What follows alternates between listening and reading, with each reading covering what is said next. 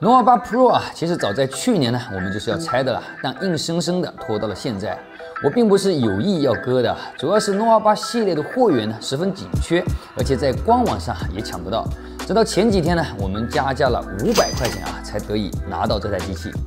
而且颜色还不是自己想要的那个。按照现在来看啊，华为手机买一台少一台的说法呢，还真不夸张。在硬件配置上 ，nova 8 Pro 呢和上一代 nova 7 Pro 啊基本保持一致，都采用了麒麟985的 SoC。考虑到目前芯片紧缺的情况啊，这么做似乎也是可以理解的。在其他方面呢 ，nova 8 Pro 有增也有减，屏幕同样使用了双挖孔的曲面屏，但刷新率上到了120赫兹。在充电上 ，nova 8进行了升级，支持最大11伏6安的超级快充。同时搭载了 Mate 40同款66瓦的充电器，在充电的速度上啊，呈现出了压倒性的优势。在拍照方面呢，也有所改变。nova 8 Pro 配备了1600万像素的人像镜头和3200万像素的超广角视频镜头，后置呢却舍弃了上一代的潜望式镜头，而且主摄仅支持最高10倍数码变焦。也不知道出于什么原因啊，将潜望式镜头换成了景深镜头。但是从外观上看啊，整个相机的模组占比啊，甚至要比 nova 7 Pro 的还要大，而且其他镜头的参数呢，与上一代完全一致。由于目前也不知道其内部的结构怎么样，所以先取出卡托，卡托为金属加塑料材质，并设有密封胶圈。关机后，将手机放在加热垫上加热3分钟，用吸盘拉开后盖，插入拆机片，沿四周划开。后盖的胶相较于上一代要厚实很多，分离后依旧完整。后盖左上角与左下角都贴有散热膜，中间及每个摄像头的开孔外圈也都贴有缓冲泡棉。拧下上半部分的11颗螺丝和1颗隐藏在胶条下的螺丝。掀起盖板，盖板上集成了闪光灯和 NFC 线圈，而闪光灯模块上还集成了一个后置送话器，通过触点与主板连接。下方连接的是一大块散热膜。其实内部的空间呢还不错啊，加一个无线充电线圈啊，应该也不是问题。我们先来看一下相机模组的区域，虽然整体占用的面积比较大，但是仔细看会发现镜头之间的距离啊也不小，而且镜头与主板之间呢也是有很大的空间的。主板的这个位置啊是没有任何元器件的。如果将其他的镜头排列的稍微紧凑一些，将闪光灯的触点向下移，这个位置呢是完全可以放下一颗潜望式镜头的。虽然尚不明确啊这么做的动机，但是换一个景深镜头呢，也许对人像拍摄来说啊会有一定的提升，而且像这样的方案呢，应该是会省一些成本的。接着拧下固定主板的1颗螺丝，先断开电池，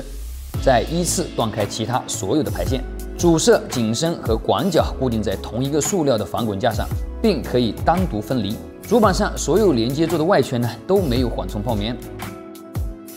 用镊子挑开主板背部这唯一不用加热就能取下来的屏蔽罩，一上一下2颗大芯片被厚厚的硅纸盖住。下方的电源管理芯片和充电芯片呢，也涂有硅纸，用以加强散热。右边的芯片是海思的1105 WiFi 芯片，支持 WiFi 6加的无线协议。擦去2坨硅纸，三星的 UFS 2.1 闪存和麒麟985便展现在我们眼前，也都有做封胶处理。除了这个部分采用了可拆卸的屏蔽罩外，其他的区域全部采用了焊接的屏蔽罩，相对来说硬度会好一些，但是对于后期的维修来说啊，并不友好。单板夹电可以开机，电流起跳和上一代保持一致，但由于没有电池数据，开机10秒钟左右就会重启。目前除了苹果和三星，其他品牌的机器对电池数据的标准都是比较苛刻的，还有一些机器呢，甚至在没有电池数据的情况下是开不起来的。主板所有坐着的维修参数放图片供大家参考。继续往下拆，用镊子将听筒取下。由于并不支持立体双扬声器，听筒呢也比较常规。听筒旁边的小板是光线传感器，通过触点与主板连接，再拧下机器下半部分的5大2小共7颗螺丝，取下盖板，盖板上集成了扬声器，音箱底部贴有缓冲泡棉。接着断开屏下指纹、主副板连接排线和一黑一白2条同轴信号线，取出小板，小板上集成了 Type-C 接口、SIM 卡槽与送话器。Type-C 接口底部设有密封胶圈，可以很好的防止静液对手机造成伤害。这轴马达通过胶固定至中框，用平镊子从底部向上敲即可将其取下。屏下指纹模组依然是常见的短焦式镜头，通过一根延长排线转接与小板相连，随后按顺序依次拉开电池提示贴，揪住3号不放，稍加用力即可取下电池。电池的容量为4000毫安时。可以看到中框对应 CPU 和硬盘位置有导热规制，为了更好的导热，这2块区域呢单独做了凸起。想必 VC 均热板肯定在屏幕和中框之间。分类屏幕后表面贴有一大块带泡棉的散热贴，通过这些小孔可以看到下面的铜板，估计还挺大的。撕开散热膜以后，果然这 VC 均热板的尺寸非常理想，可见华为这是在散热上还是下了一些功夫的。拆机之前呢，我们在室温20度左右的情况下进行原神中画质1小时的游戏测试，背面的最高温度在35度左右，在单板不接触均热板的极端条件下进行跑分，温度瞬间飙到了75度以上，而主板与均热板连接后再次跑分，可以看到最高的温度仅为38度，这也足以证明这块 VC 均热板的导热性能是非常出色的。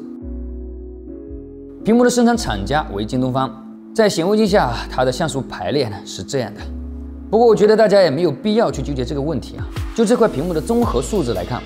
，Nova 8 Pro 的表现还是十分出色的。这次的 Nova 8 Pro 呢，也算是一台小修小改的机型。抛开硬件参数呢，这一台 Nova 8 Pro 的整体做工还是要优于上一代的。只不过近期的新机如云再加上华为手机的价格也是不断的在上涨假设近期你正好要换手机，那你会不会愿意加价去买这台 Nova 8 Pro 呢？